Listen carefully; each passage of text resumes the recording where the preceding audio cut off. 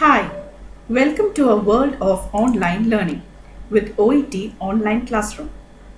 Today, we are going to practice on OET Reading Part A. If you have not subscribed to this channel yet, please subscribe for more classes on OET Reading, Listening, Writing and Speaking. Today's video is about Reading Part A in OET. As we all know, most of the students find reading to be the most difficult module. This video will help you understand Part A of reading. This video includes explanation for the answers so that you can try practicing right away. The two most important things that students should remember is that OET Reading Part A has to be completed within 15 minutes. In Part A, you locate specific information from 4 short texts related to a single healthcare topic.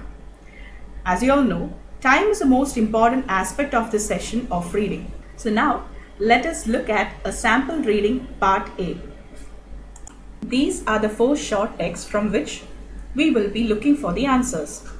This text is about use of feeding tubes in pediatrics. Here you can see text A, and it is about pediatric nasogastric tube use. Now you have 30 seconds to read this text before we move on to the other 3 texts. Please skim understand the content of paragraph as it will be helpful to answer questions in Part A.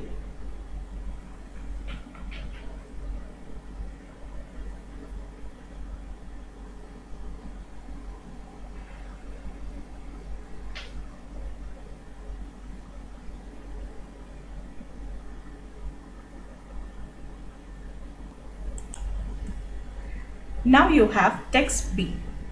As we can see, this is about inserting the nasogastric tube. Now you have another 30 seconds to read this text before we move on to text C and D.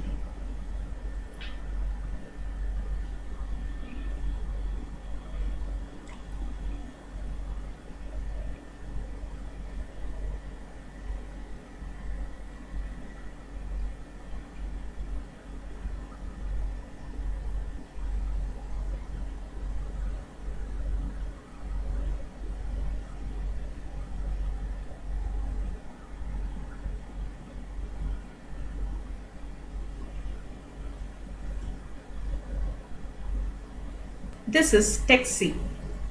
We can see that in this text we have a flowchart which contains a step-by-step process for the use of nasogastric tube. Now you have another 30 seconds to skim through the content.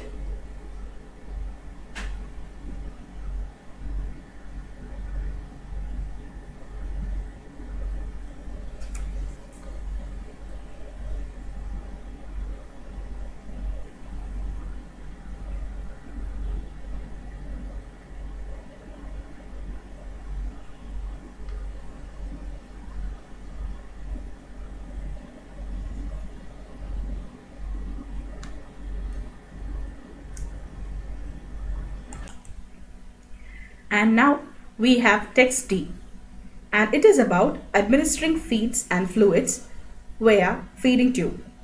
Now you have 30 seconds before we look at questions.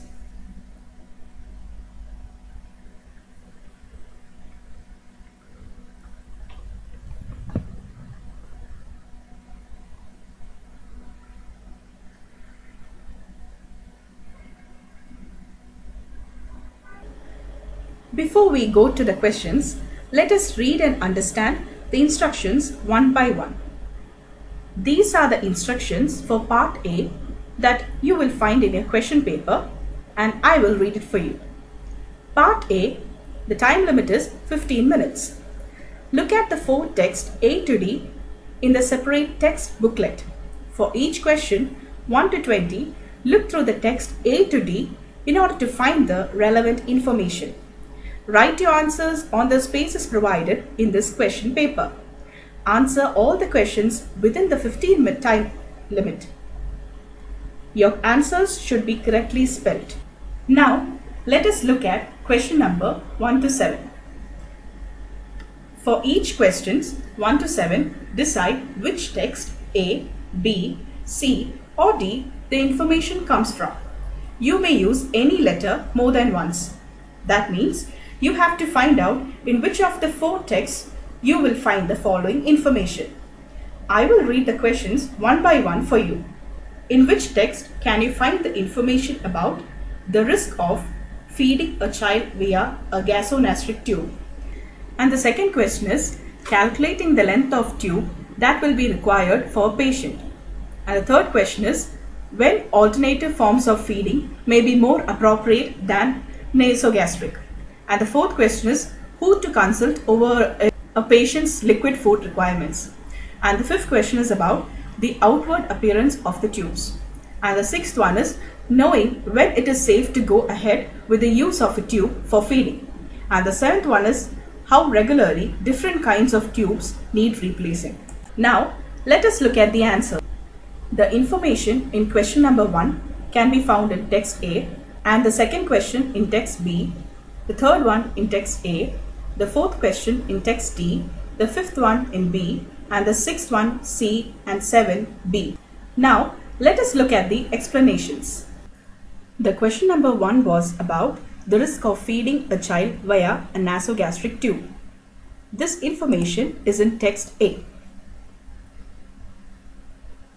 These are the issues associated with feeding a child via nasogastric tube.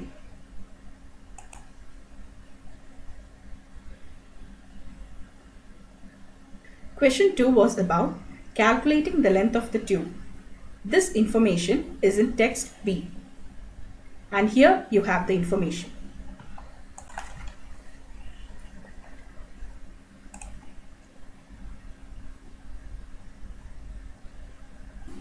Question 3 was to find out when alternative forms of feeding may be appropriate than nasogastric. And the answer is in text A.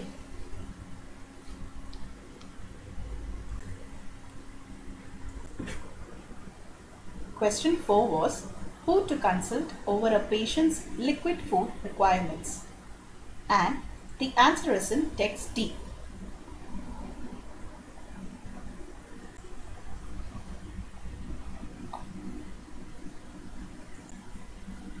Question number 5 was in which paragraph do you have information about the outward appearance of the tubes? And it is in text B.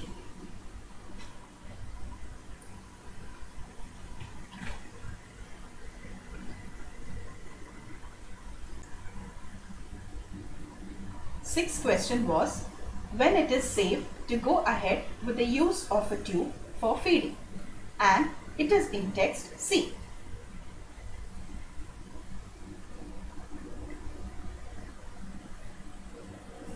And the last question was how regularly different kinds of tubes need replacing, and it is in text B.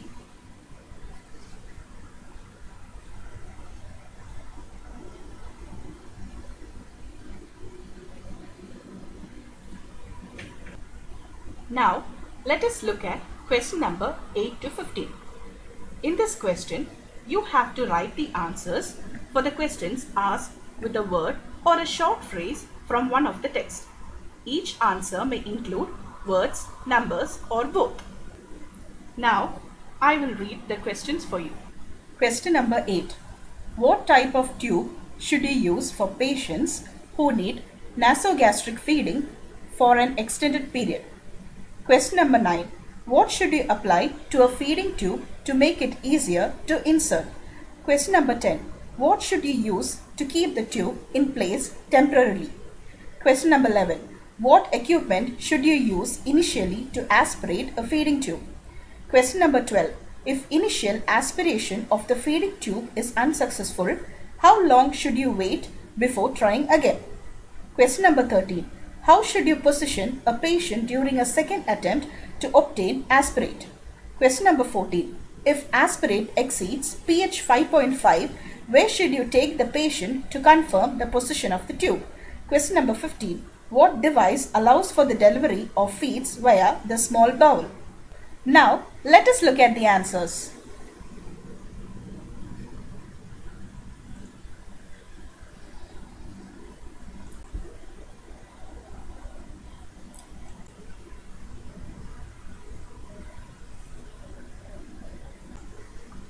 Now, let us look at the explanations. Question number 8 was, what type of tube should you use for patients who need nasogastric feeding for an extended period? And the answer is in text B.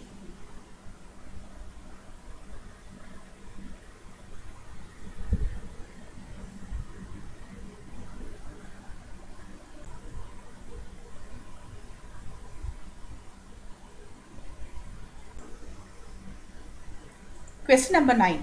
What should you apply to a feeding tube to make it easier to insert?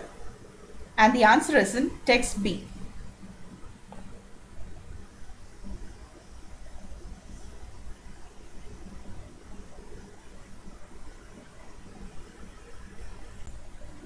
Question number 10. What should you use to keep the tube in place temporarily? And that is also in text B.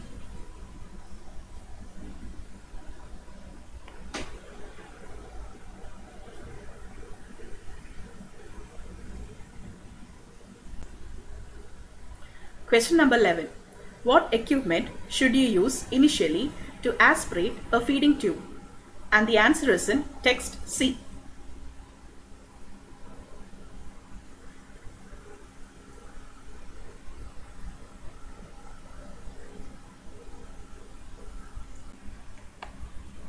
Question number 12. If initial aspiration of the feeding tube is unsuccessful, how long should you wait before trying again? And that is also in text C.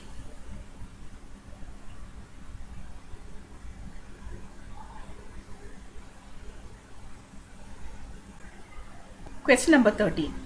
How should you position a patient during a second attempt to obtain aspirate? Once again, that is also in text C.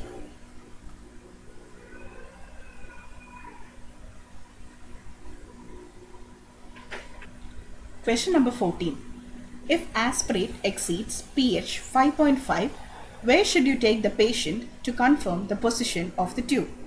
And the answer is in text C.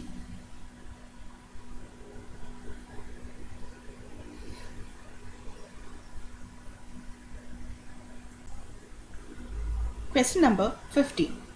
What device allows for the delivery of feeds via the small bowel? And the answer is in text D.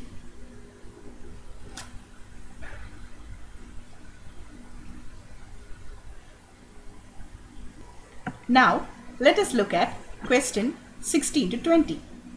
Complete each of the sentences 16 to 20 with a word or short phrase from one of the texts. Each answer may include words, numbers, or both. Question number 16. If a feeding tube isn't straight when you unwrap, you should dash it. Question number 17. Patients are more likely to experience dash if they need long-term feeding via a tube. Question number 18. If you need to give the patient a standard liquid feed, the tube to use is dash in size. Question number 19. You must take out the feeding tube at once if the patient is coughing badly or is experiencing dash. Question number 20. If a child is receiving dash via a feeding tube, you should replace the feed bottle after 4 hours. Now, let us look at the answers.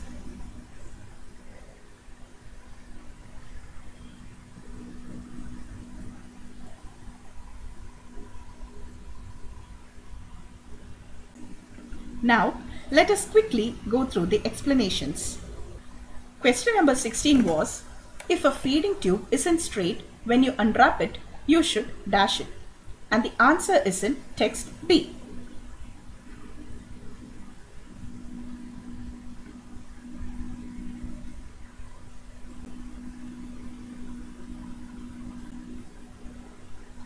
Question number 70.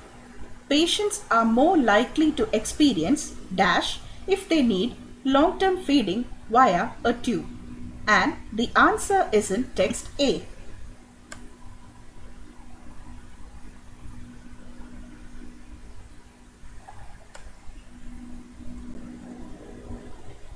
Question number 18. If you need to give the patient a standard liquid feed, The tube to use is dash in size and the answer is in text P.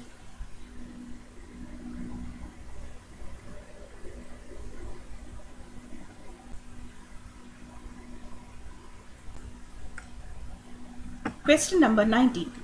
You must take out the feeding tube at once if the patient is coughing badly or is experiencing dash, and the answer is in text P.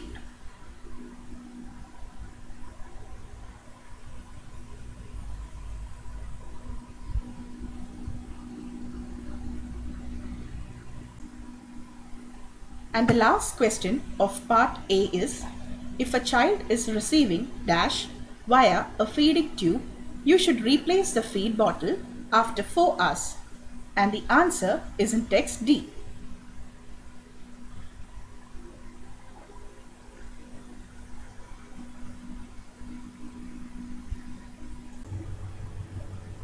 Hope this video has helped you to understand OET reading part A. Classes for part B and C will be released soon. The link to this textbook is included in the description below. If you have not subscribed yet, please like, share and subscribe to this YouTube channel to prepare OET from home. And we will be releasing a new video class every week. Thank you.